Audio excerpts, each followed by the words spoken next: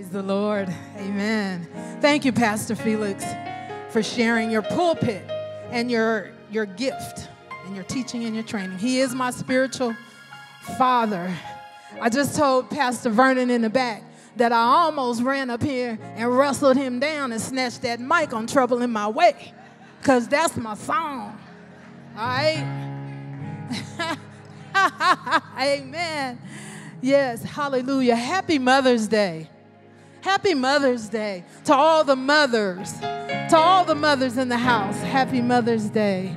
To my spiritual mother, happy Mother's Day. It's funny, my spiritual mother and father, I'm older than they are. But amen, I still give them honor, right? And all honor to all the mothers in the house. I just want my Aunt Charlene to wave. Aunt Charlene, amen. Yes, she helped to raise us when we were little. And she had 10 kids, 3 sets of twins. All right? Yeah, we can learn a lot from her. Amen. And my mom had 3, and we'd come together all the time, and we'd hang out and spend the night with each other and sneak out. And yeah, remember when you used to let me drive your car, and Charlene, we was really sneaking out to the club. But amen. Amen. Yes. And so this was kind of a tough day for those of us that don't have our mothers. Amen. And so I told Pastor, I hope I don't be up there crying the whole time. But I just wanted to honor my mom because she did teach me a few things. She's been gone about 2 years. Next month will make 2 years. And one thing I thought about my mother that she taught me is how to care for people. She always cared for people and the underdog. She was the first community group leader that I met because she opened her home and allowed people to come stay with us. There was many times where my sister and I would have to give up our room for somebody else, but we never got mad about it. We were happy to have people. So she taught me how to care. And the next thing was that she taught me how to hold my head up in the midst of adversity. See, my mom was active and vital, and she could party and she could do all that. And then at the latter part of her life, she became disabled because of degenerative disc disease. And she would walk around on her walker, but she always had her head held high, like the boss lady that she was, because she was the boss. Amen. Yeah, she was the boss. And so I honor her. And on today, what we're going to do is look in the Word at a woman, at a mother who had a lot of attributes that we could probably relate to. This woman, she didn't have a name. They just called her the Shunammite woman, possibly because she was from the town of Shunem. Amen. I forgot to pray, so I'm going to have to pray. Father God, I thank you, I honor you, I bless you, and I lift you up, Lord. I pray, God, that you speak and you move Karen out of the way, Lord. I pray, God, that your word will come forth, Lord, and that a mother or anyone here, Lord, will be able to go forth, God, after today and know that you are the Jehovah Shalom of their lives. In your mighty Son, Jesus' name, amen. So this Shunammite woman, she didn't have a name. She was from a town called Shunem, thus the Shunammite. And some things about her, she was a Jewish lady. She was wealthy. She could apparently throw down in the kitchen because there was a prophet that's also in this story called Elisha, not to be mistaken with Elijah, but Elisha, and he would pass through the town and she'd invite him over to eat. And I can imagine she could throw down in the kitchen.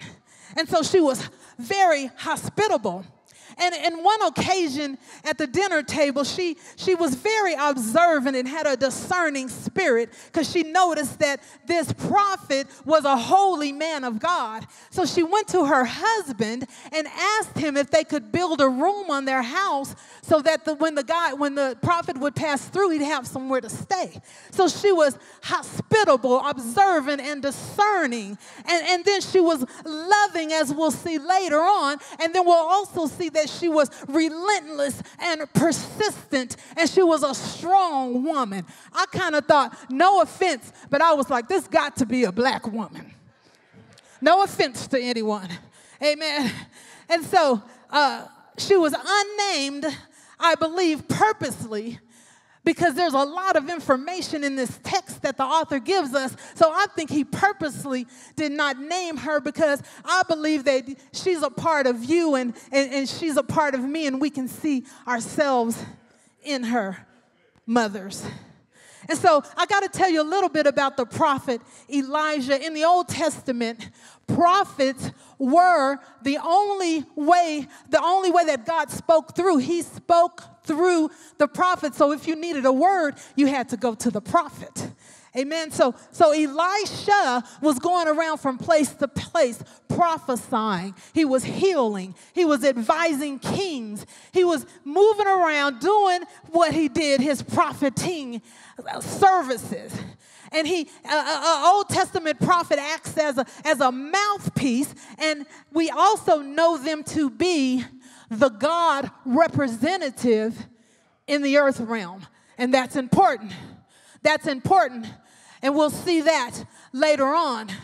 And so the Shunammite woman had built a room for this man of God. And one thing he noticed, he wanted to do something for her because of her hospitality. And so he inquired, and she, like I said, she was rich. And so she really didn't feel that she needed anything. She had everything in the eyes of the world, it seems. Well, the prophet's servant observed that she didn't have any children. And so he said, well, I think she needs a son. Well, historically and culturally, a son is a blessing because a son carries on the name. And that time, there wasn't no 401k, there wasn't no Social Security, there wasn't no nursing homes, there wasn't any assisted living places. So the son provided for the aging parents. So to have a son would be a blessing. So the man of God called her to the room and told her that within a year, you're going to have a son. And she said, now, don't you lie to me. Don't get my hopes up. Because probably deep down inside, there was something that was missing in her life. But she ended up, hallelujah, praise God. In a year's time, she had the son, and we could say amen and go home. But there was a problem, and here's the problem. After a few years, that same miraculous son, and I neglected to say that they were old when they had him, he died. He died. So that's the problem that she encountered. So here's what she did. She began to pursue after this man of God. I believe she wanted to know what's going on. You promised him to me. What's happening, God? What's your plan? What's your purpose? What's going on in my life? So she pursued after Elisha. She found him. She brought him back to her home. And praise the Lord, he resurrected the son and brought him back to life. Amen. And we can probably have the benediction just right there. I mean, we had the music, we had the dancers, and we see this woman went through a situation and then she was blessed, and we can probably go home. But there's a few things that I want to pull from this passage that I believe we can learn from, mothers. Amen. Are you here to learn something? Are you here to grab something to take with you, to hide in your heart? Because, mothers, we have it. We have a hard time. We carry a lot, amen? So we need to see what the Lord is saying here today. So 2 Kings chapter 4. 2 Kings chapter 4. We're just going to look at stuff. I gave you the story, so we're just going to pull out some things. Let's go back and look at this Shunammite woman's problem. Her son died. The son that was given to her, the miracle, he died. Come down to verse 18. I'm reading from the ESV. It says, when the child had grown, he went out one day to his father among the reapers, and he said to his father, "Oh, my head, my head." The father said to his servant, "Carry him to his mother." Yeah, we take it all, don't we, y'all? I had to pause there. Yeah, we carry a lot, mothers, amen. Take him to his mama. And when he had brought him to his mother, the child sat on her lap till noon, and then he died. And she went up and laid him on the bed of the man of God and shut the door behind him and went out. Then she called to her husband and said, "Send me one of the servants and one of the donkeys, that I may quickly go to the man of God and come back again." And he said, "Why will you go to him today? It's neither new moon nor Sabbath." And she said these words that ring in my spirit: all is well. All is well. So what's interesting to me is that her son dies, and she don't even tell her husband. So let's look a little bit at the culture. During that time when a person dies, they would bury them right away, sometimes even on the same day, basically because of the climate. Leaving someone out in the heat could cause decaying. Also, in that culture, they would begin the mourning process. They would intentionally mourn for a period. Now, I believe Topaz probably going to look upside my head, but I'm sure there's still some of us. We don't take the time. We don't intentionally mourn. Some of us are still grieving year after year. But in that culture, maybe for religious purposes, for whatever, they take the time. And you know, we read about it. They put on sackcloth and tear their robes. They take the time to mourn. And so she didn't bury him. She didn't mourn. She didn't tell her husband. What did she do? She took the child, not to his room, not to her room, but to the prophet's room, and lays him on the bed. Well, you remember I said the Old Testament prophets were the God representative in the earth realm. So I believe that was a place where God dwells. So she took him to the place where God dwells, and she laid him on the bed. And here's what she did next. She walked away, closed the door, called her husband, and didn't say, "Baby, our baby's gone." She said, "Baby, give me a donkey and a servant."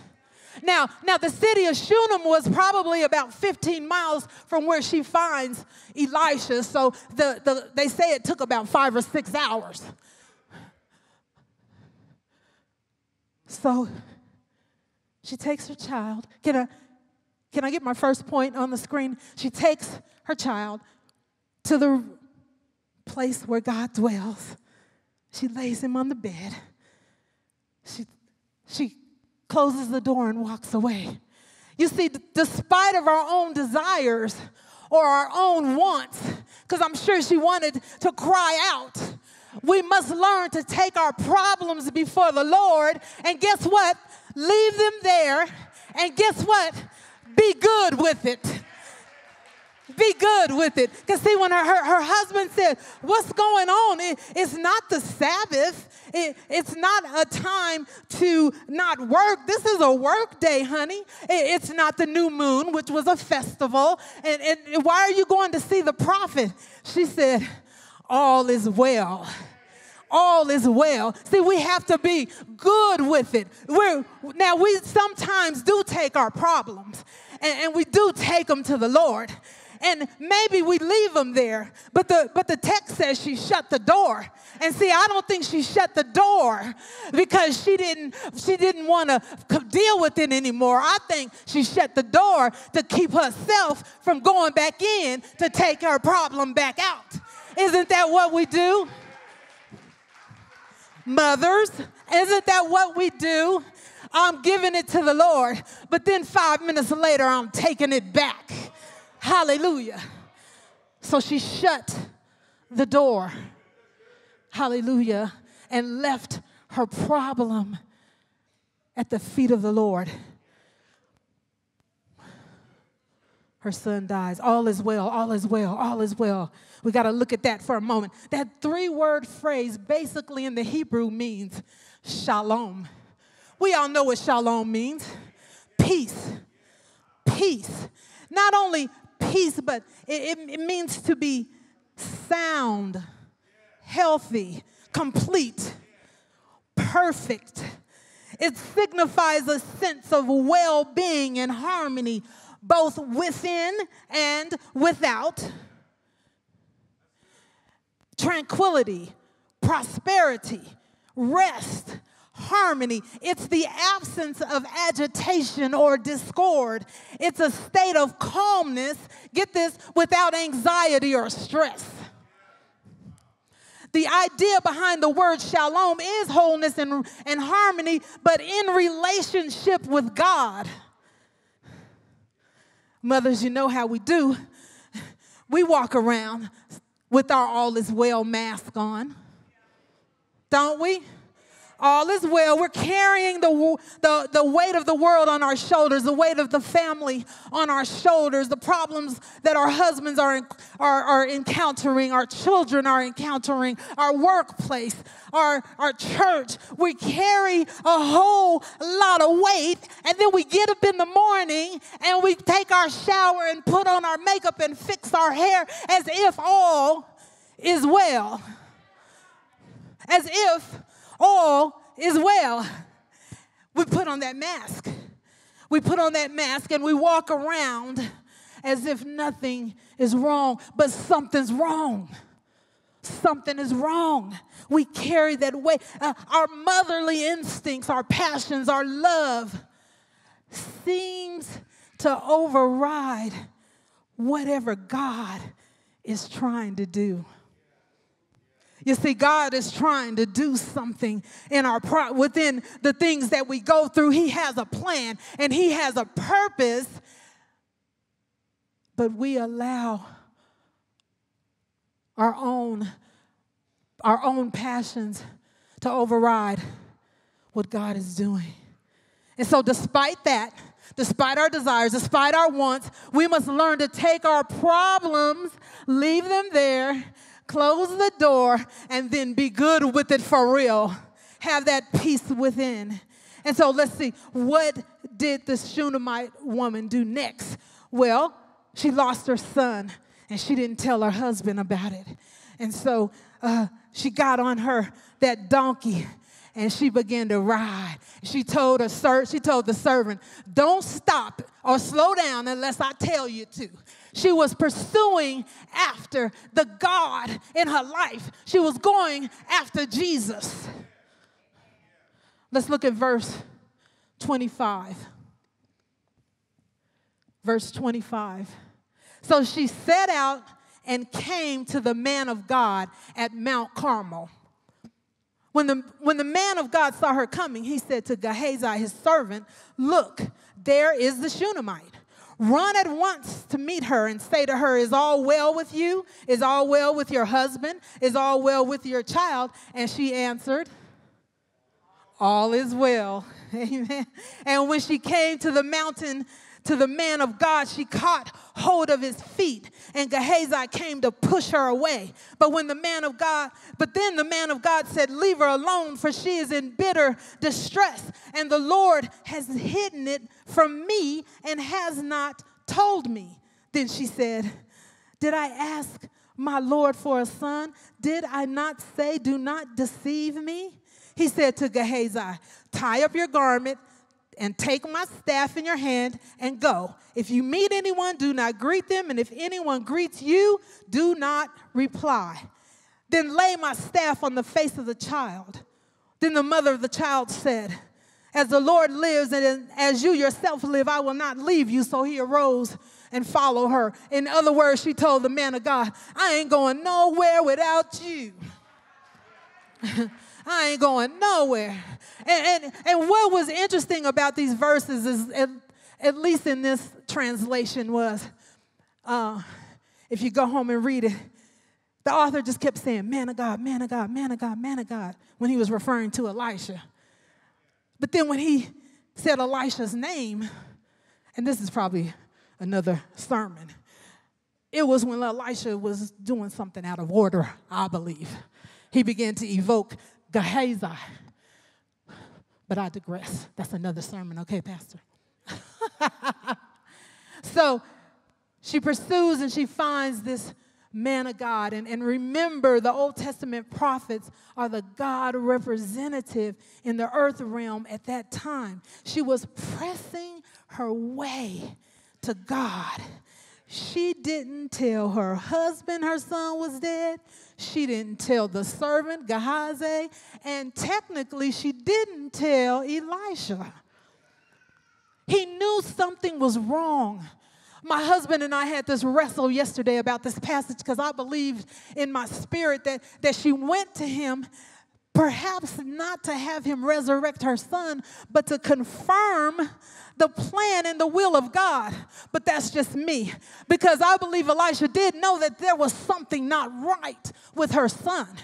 So she reaches Elisha, and the first thing she did was she grabbed his feet.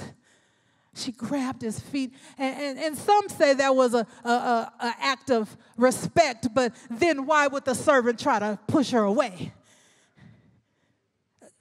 Elisha said, leave her alone because she's in bitter distress. She's in bitter distress, mothers. She's in bitter distress. He said, the Lord has hidden it from me and hasn't told me. And so then he begins to dispatch Gehazi, which I believe he was out of order, because I believe she was coming to see Jesus. She was coming to face the Lord with her problem. So I need my second. Yeah, despite our own desires or wants, we must learn to pursue the Lord for our plans and our problems. The Lord, only the Lord, not Gehazi. And I'm sorry, Patrick, but not husband, but God. Only he can let me know what's going on, what's really going on. It says she was in dire despair or distress about 2 years ago. Almost exactly 2 years ago, I flew out to Phoenix, Arizona, and I found and learned that my son was diagnosed with stage 3 colorectal cancer at the age of 31. Yeah, I was in bitter distress. It shook me. It caught me off guard. And I remember trying to put on that all is well mask in front of him. And going to my hotel room and crying my eyes out all by myself. And then I'd come back to the hospital and I'd put on my all is well mask, but all wasn't well. I came back to Denver and I went to work with my all is well mask on. And I came to church, all is well. And I'd go home and climb up in my bed and I wouldn't clean my house. I was not well. I was distressed bitterly. I was hurt. It rocked my world. It caught me off guard. No one could say anything to me at all that could ease that pain.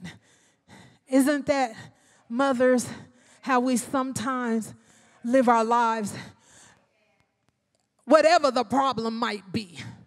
You know what it is that has brought you to your bitter distress. You know what it is. And you know how we do. We carry it. But despite our desires and our wants, because if I could, I'd carry that tumor in my rectum. I would have it taken out, and I'd go through all the things he's gone through for the last 2 years for him. I would do that. But that was not the plan of God. Amen. So despite what I want, despite what you want, we have to learn to pursue God for his purpose and his plan. Amen. Hallelujah. And so she went, and she only wanted to see God. And she grabbed the prophet, and she told him, I ain't leaving here until you come back with me.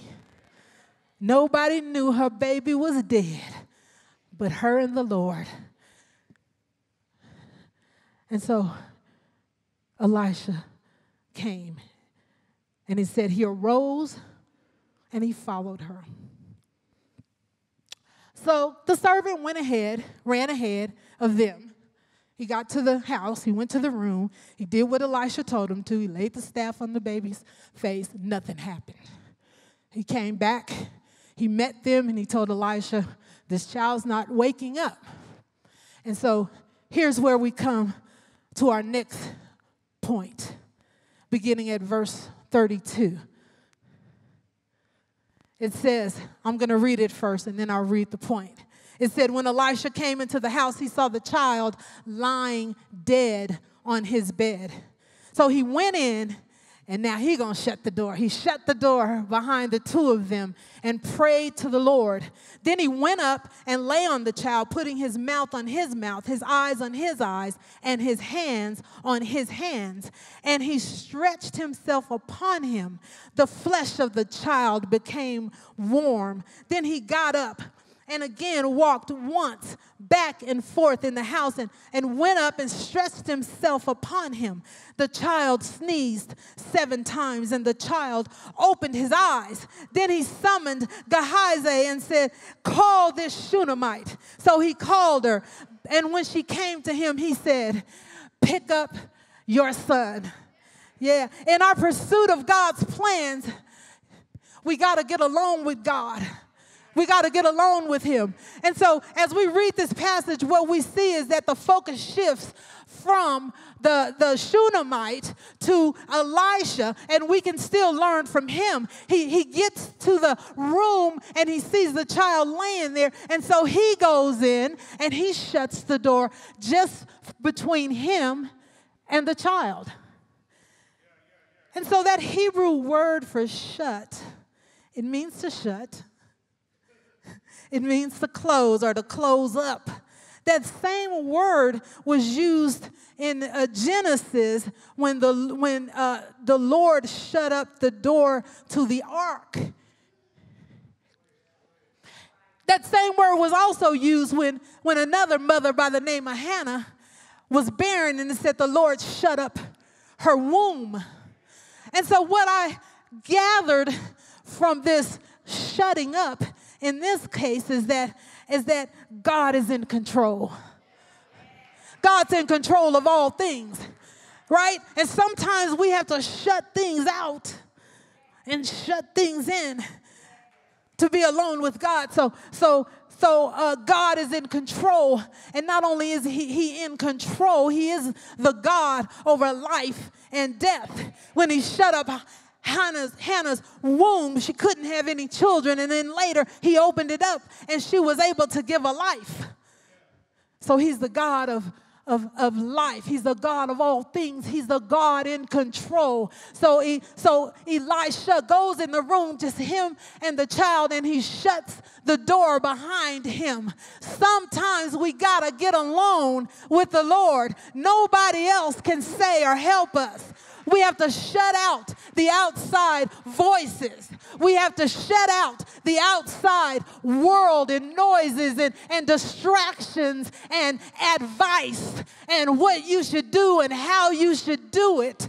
We got to shut all of that out. So mothers, as we go through our problems, we have to learn this. We got to give them to the Lord and leave them there, and then be good with leaving it there, and then pursue after God to see what is his will, his purpose, and his way for us. Then we got to get in our room and shut the door. Matthew 6:6 says it like this. But when you pray, go into your room, close the door, and pray to your Father who is unseen. Then your Father who sees what is done in secret will reward you. He got alone with God, and he began to perform mouth-to-mouth resuscitation. Now, if you walked in the room and seen a man laying on top of your child, you might have something to say. I don't know, I'm just saying. So he closed the door. He closed the outside, because sometimes God has us do things that are unorthodox, and people don't get it. He laid on top of the child and began to give him mouth-to-mouth resuscitation. And then he walked around. The child's body became warm, and he walked around a little bit, I'm sure, praying and seeking. And he came back, and he gave the son mouth-to-mouth resuscitation. And then the son began to come alive. He began to sneeze, and he said, oh, go call his mama, because he's back. You see, the Lord will reward openly. So she had a problem. She did something about it. And here's her resolution. Her son is resurrected. So there's one more verse. Verse 37. She came, and look at the order, and fell at his feet, bowing to the ground. Then she picked up her son and went out. Can I get the next point? In our pursuit of God's plan and purpose, guess what? We begin to obtain all is well. We begin to obtain peace. Hallelujah. She began, her resolution for her problem was her son being resurrected. But see, this is what we have to understand and grasp, mothers, is that was a temporary problem and a temporary resolution. See, what God is offering us is eternal. He's offering us his himself, for he is eternal. And he's offering us eternal life. And he's offering us his peace, the peace that surpasses all understanding.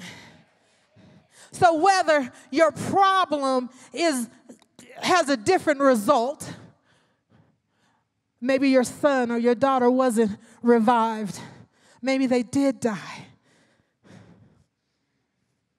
Maybe that child got sentenced to jail, and maybe they did go to jail. Maybe they are hooked on drugs. Maybe they don't talk to you anymore. Maybe their life is not what you want it to be. But you can have peace in the midst of it all. God provides us with the all is well, the peace. The lady said, I didn't know my own strength. I'm sure the Shunammite didn't know her own strength. Let's pull up the last screen, which is my big idea. My big idea says, in spite of our own desires, we must learn to pursue after God's plans and purpose so we can obtain peace. All is well, ladies. All is well. All is well, ladies. All is well, mothers. All is well, fathers. We can obtain peace in the midst of it all. We don't always understand it, but God wants us to give it over to him and get to know him, get into relationship so he can reveal to us his purpose, his plan, his will. And even if it doesn't turn out the way we want it to, we can still have peace. The song said, when peace like a river attendeth my way, when sorrows like sea billows roll, whatever my lot, whatever my problem, whatever my situation, whatever my circumstance, whatever I'm going through, hallelujah, whatever my lot, thou hast taught me to say, it is well with my soul. Hallelujah. All is well.